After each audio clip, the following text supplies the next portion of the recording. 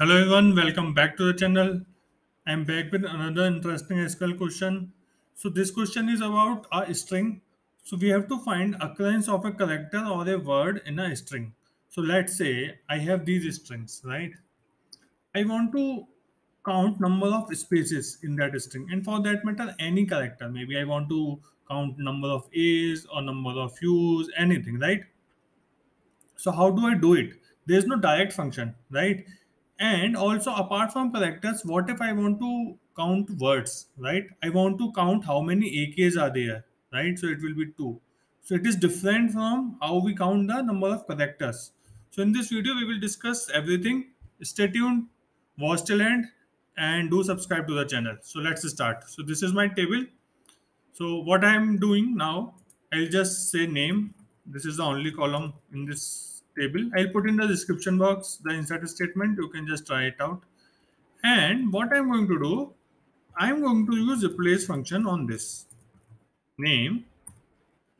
I want to count number of spaces in each of the value. So I will replace space with empty value as replace name, let's say. Okay. And I'm going to run this now. So if you say what is this? Okay, I need to select it. Okay, so if you see, I replace the spaces. There are no spaces. Now, what can I do? I can just do take these two columns length and subtract it, and I will get number of spaces. Isn't it? Isn't it easy? I'll say, give me length of name minus length of this replaced one as CNT.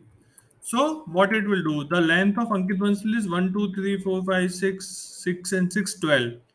And without space it is 11. So 12 minus 11 it will give me 1. It means there's a 1 space in this string.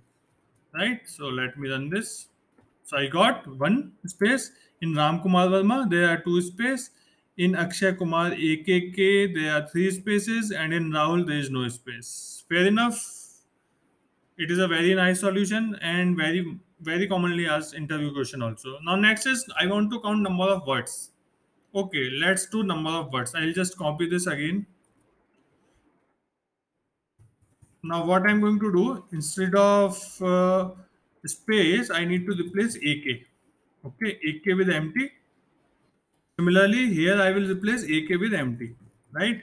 Let's see what is happening. So in this we should get how many AKs are there? Two AKs are there, right? So let's see. See, I'm getting 4, right? So what is happening? It is replacing full AK.